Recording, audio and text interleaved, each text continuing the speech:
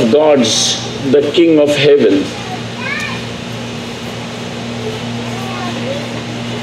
Riding on his elephant Airavata, Indra is strolling away in a procession, and one of the most firebrand rishis, Durvasa, happens to come. Indra has all his pride of being the king of the heaven,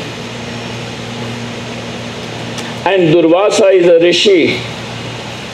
Not only this rishi is someone who is a Brahmajnani, but at the same time he is known for his rage and his anger.